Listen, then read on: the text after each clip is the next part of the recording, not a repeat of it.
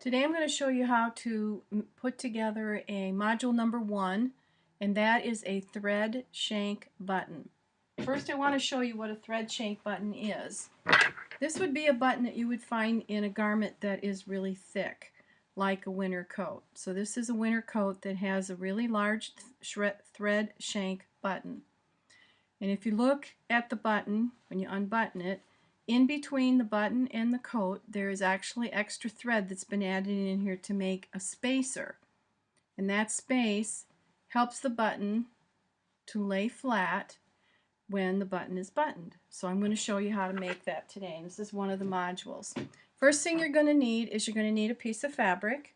You can get that out of the scrap bin. You're going to need a needle, hand sewing needle, and those are in my top left hand desk drawer in a box labeled hand sewing needles.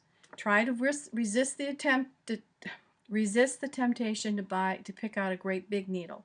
Try to find a nice fine needle with a fairly small needle eye in it, because it just works much better. You're going to need a button, and you're going to need this piece of matchstick that's in the module drawer, and of course some thread. So I'm going to use contrasting thread here so you can see what I'm doing. You need about 20 inches of thread. You're going to thread your needle first thing. And once you get the thread through the eye of the needle, then you want to bring the thread all the way down to the end and bring the two ends together.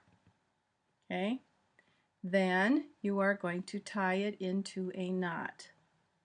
Be sure the knot's at the end of the thread, not up at the top. And then I'm going to just trim it a little closer to the knot. Okay, the first thing we're going to do is we're going to draw the thread up through the bottom of the fabric. And since this is a sample, it doesn't make too much difference where you put it. Probably in the center would work well. Right, then I'm going to put the button on. Okay, and then I'm going to draw my thread through the other side of the button and all the way through the fabric and out the back. So I'm now I'm on the opposite side again.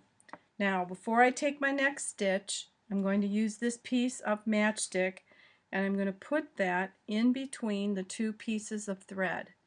So I'm going to lay it in between the two pieces of thread. Then I'm going to draw my thread down,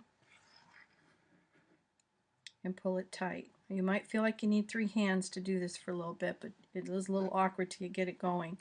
Now I'm going to hold the matchstick and the button in my hand, and I'm just going to sew the button on now. So I'm going to come back through the fabric right next to the thread that's already there, come up through the hole in the button, and then come straight back down on the other side, and then draw my thread through. Alright, once you get a couple threads through there, then it'll hold. Again, I'm going to come up next to the thread and then draw the thread through. I'm going to come through down on the other side.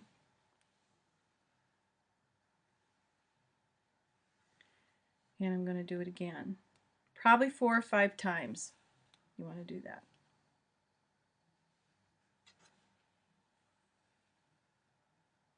Okay, that feels pretty secure.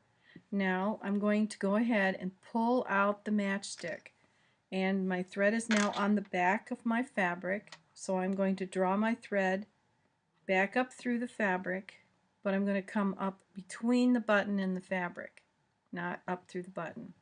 So I'm between, see it? I'm between the thread and the button. Now I'm going to take my thread and I'm going to wrap it around the needle. 1, 2, 3, 4, 5. And it's no magic to the number, just until it feels secure. Probably 4 or 5 times is plenty. Now I'm going to take my needle and I'm going to draw it back through and go back down back to the back again. Okay? Then I'm going to turn my button over, and now I'm ready to take the button and secure it so that I can cut my thread. So I'm going to take my needle and I'm going to kind of sew right underneath my threads and draw it through, and when I get this loop, see the loop right there, I'm going to put my needle through the loop, and then I'm going to draw, and that will make a knot, and I'm going to do that 3 times. That was once, twice, and 3 times. That should hold it. And then all you have to do is snip it, and there you have it. Now you've got a button that stands up off the surface and gives you some space. Put your name on it and then put it in the bag on my desk for mini modules.